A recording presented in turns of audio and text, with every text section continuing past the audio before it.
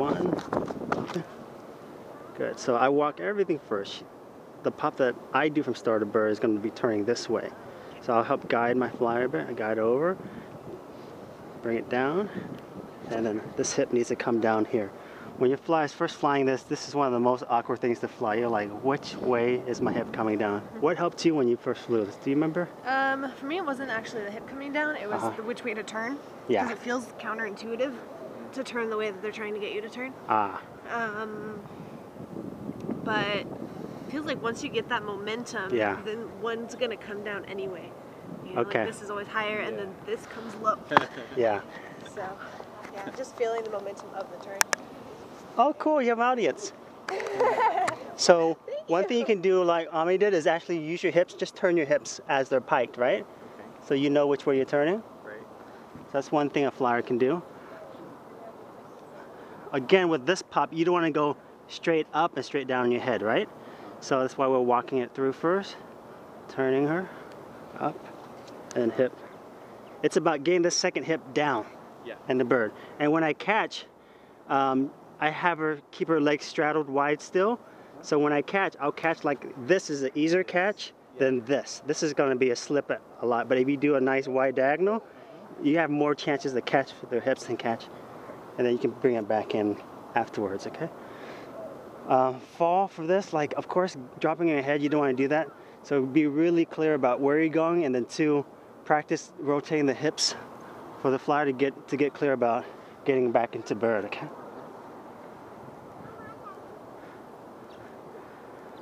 So what's a tip to help Zach understand which way to turn his hips? From like body part to body part, what's one way to do that? From body part to body part. So, like let's have your foot. Like what it feels like? Mm-hmm. What does it feel like to you to turn your foot?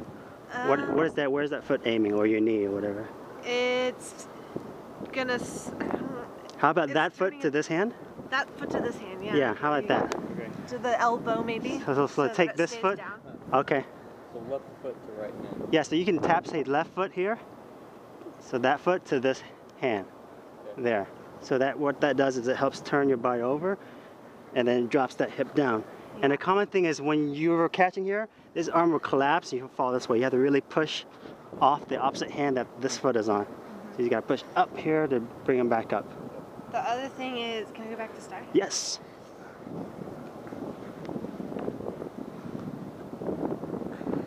So when I first started doing this, my tendency was to like drop or like raise this leg up instead of keeping it level. Yeah, I did too. Cool. So making sure that you're paying attention to this as well. Yeah, the other leg. Keeping the pike in. Yeah. So you're keeping the same shape, the same pike instead of that. Correct. So both legs are piked, right? Yeah. So your pike turn, and then down, and then pushing up the opposite arm. Okay, let's try this pop. Almost in, up, through. So same motion, and she's gonna end up keeping the straddle, and I'll try to catch my feet on her hips, okay? So I say 1, 2, down, turn, right? Yeah. 1, 2, down, turn. So if you'll keep that leg a little wider, it'll make it a little easier for me to catch. Okay. There, and arms pushing. And our feet touch a little bit, which is okay. If you'll keep your core tight and think about engaging, it'll keep your legs up, looks a little nicer. Okay. And if me as the base, if I can aim a little lower, because if you aim right on her hips, her legs will just go, just like when you pop the reverse bird, if you aim a little slightly lower, it'll help your flyer hold her core a little easier. Okay, so one more time. Avoid dangerous areas. Oh, this is totally different for Zach. His heel Different. his heel hit me exactly where it would have made it. Oh, difference.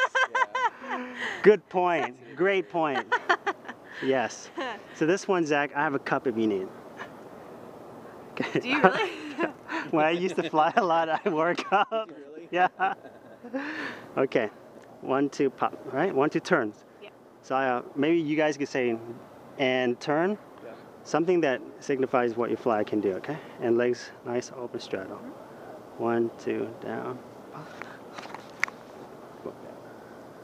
So absorbing in it, and then catch.